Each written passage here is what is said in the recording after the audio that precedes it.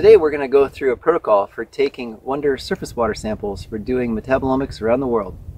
And if you have questions in this process, please reach out to us. Our contact information, our website, our social media information is at the end of this video. So the first thing you're going to get is the sampling kit that we'll mail to you, and the next step is to unpack it. To work through this protocol, you'll need the sampling kit that we send you, a device for taking spatial coordinates, a device for taking pictures, a cooler with wet or blue ice, a measuring tape, and a thermometer. When you open the kit, the first thing you'll see is a data sheet and a shipping label for returning the samples and a detailed protocol. And when you open up into the cooler, you'll then see a freezer pack for returning the samples and a syringe for collecting.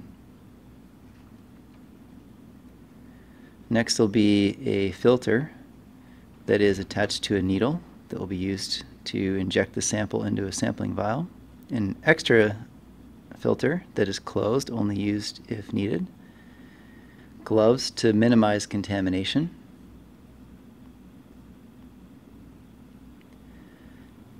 And an extra needle in case it's needed. There are 4 vials in the box.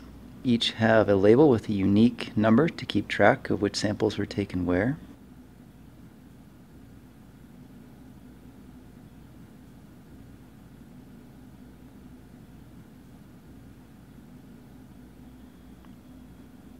When you go to take samples, the first thing you'll want to do is make sure there's some downstream flow. Here we're just using a floating stick to confirm that you've got downstream transport. Then take the depth of the water, about 1 meter off the shoreline, and record the depth on the data sheet. Next you'll take the temperature at 50% of the depth that you just measured.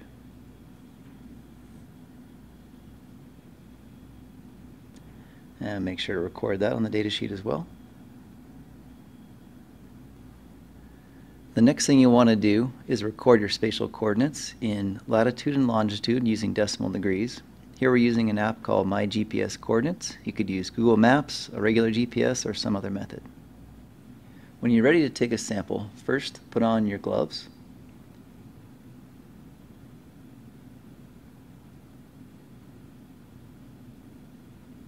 Then you're going to open the syringe. Make sure to stand downstream of where you're sampling. Pull water from 50% depth, as you can see in the shot here. We're going to flush that syringe 3 times and then take sample water.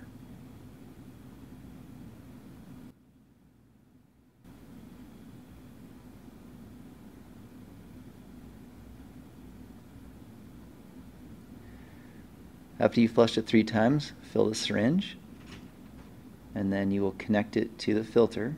It screws on with a luer fitting. Be sure not to touch the inlet of the filter or the output of the syringe. In this step you'll be then removing the needle from the protective sleeve, and then you'll push a few mils of water through the filter. Then get a vial.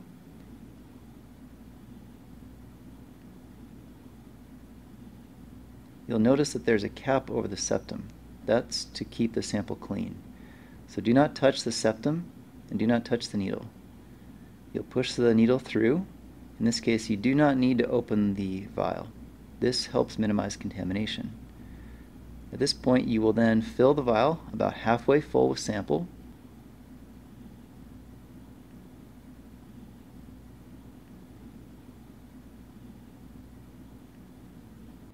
After you've collected your sample, place the filter needle assembly back into the filter sleeve, being very careful to keep it clean. Then place your sample into a cooler with wet or blue ice. Then come back and unscrew the syringe and take your next sample. Then repeat the sampling procedure, filling the next vials halfway full.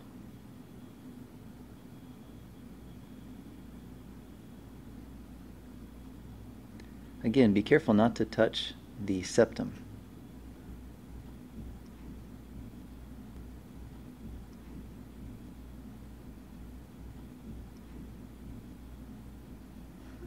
After you collect each sample, place it in the cooler until you've collected all replicates. Okay, now we're going to go over the protocol for filling the Stervex filter with RNA later. That's the preservative that maintains the nucleic acid. We're filming this in the lab, but make sure this is done in the field. You need to do it right after you finish sampling. So, one thing that's really important is the Stervex is going to have a sample ID, just like the vials. And you want to make sure you record the Stervex sample IDs on the hard copy data sheet. First step here is to get the water out of the Stervex. To do this, just unhook the syringe, fill it with air, goes back on. Then you want to remove the needle. And the goal here is to push as much water out as you can. It might take a few tries. You can refill the syringe a few times if you like. Get as much water out as possible. The next step is to seal off the bottom of the Stervex. For the video, we're using a closed valve, but we'll be sending along small lure lock caps. So you're going to take your cap, put it on to the outlet of the Stervex, screw it on there.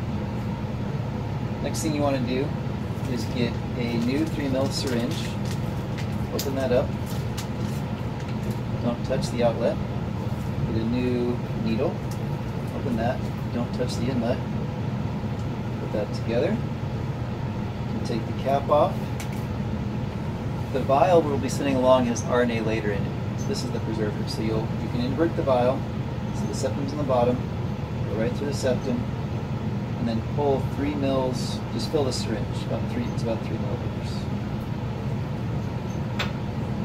Now, I'm going to get the needle off the end of the syringe. And here, now you're going to take the Stervex off. Connect that on. Now the key here is to have this going in this direction. So the syringe is pointing into the Stervex, pointing down towards the ground. If you do this, do it this way, you can easily push the RNA later in. You'll feel some resistance. Once you've filled it, you can take the syringe off. And again, we'll be sending caps along, but as for demonstration here, you then put the top cap on.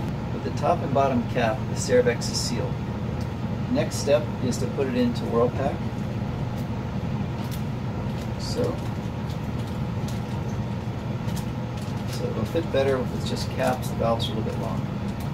You'll take your filter, seal up the WhirlPack, put it into blue ice. And you want to make sure there's no water coming into the WhirlPack bag, so keep it sealed. And make sure you don't freeze them with the RNA later, that will cause them to burst. So you're just going to keep them cool. Blue ice in the field, refrigerator in the lab. After you've collected your samples, take pictures, starting with one going across the river. Then take a picture upstream so you can see water, shoreline, and vegetation. Then take a close-up of the sediments with a measuring tape out to 30 centimeters. Then take a picture downstream so you can see water, shoreline, and vegetation.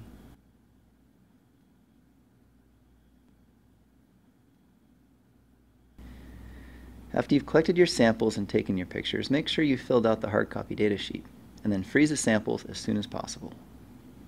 Immediately submit the metadata using the digital form that can be found at wondrs.pnnl.gov. Then repack the samples into the cooler, making sure to place each vial into its individual slot.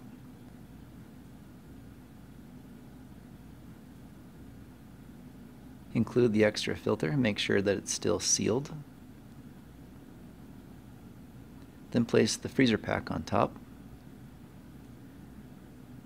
Replace the cooler lid, and include the hard copy data sheet. Then seal up the box. The final step will be adhering the shipping label that's already filled out to ship back to us. All you need to do is drop it off at FedEx for overnight shipping.